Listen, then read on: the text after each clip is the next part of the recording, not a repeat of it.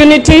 Mr. Speaker, let me take this opportunity to send my condolences to the family of William Mayange, who was killed in Maseno. Mr. Speaker, even as we speak in this house, there is a family that is grieving, and you can never recover a lost child.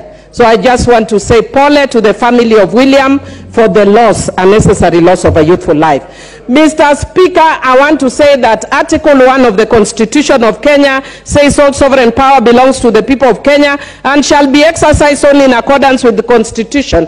And Article 1(2) says the people may exercise their sovereign power either directly or through elected representative.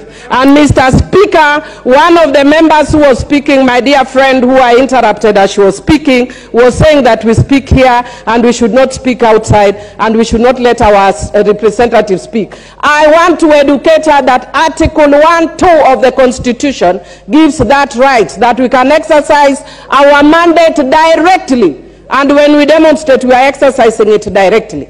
So we cannot be having tyranny in the house. We can also have tyranny outside the house. Mr. Speaker, I also just want to say that Article 37, and I want to agree with members across the divide, and I want to thank Honorable Muya for speaking very soberly and saying that Article 37 allows for picketing and peaceful picketing. And I want to say both our side and their side are saying the same language. Let us have picketing, which is allowed under Article 37 with no condition, because the Constitution does not give condition except peaceable picketing.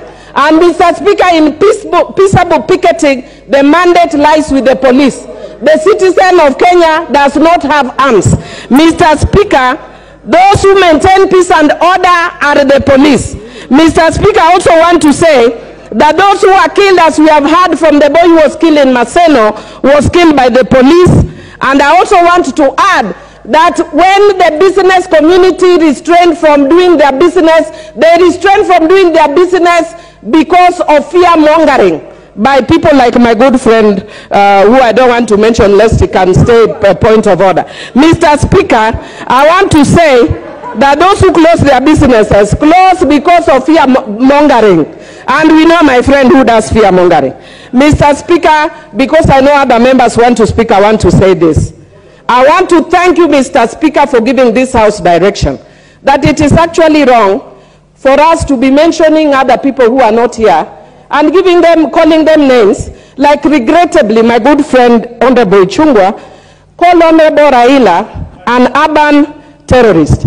Mr. Speaker, if it weren't for your order, I could also have called Honorable Ruto national terrorist. But because of your order, I'm not calling him a national terrorist, Mr. Speaker. And finally, Mr. Speaker, I want to say that my good friend Honorable Ichung'wa must tell us whether he's also of the LGBTQ community because of his preoccupation with Uhuru Muigai Kenyatta. That guy is a man, bwana. Don't be too preoccupied with Honorable Uhuru Muigai Kenyatta.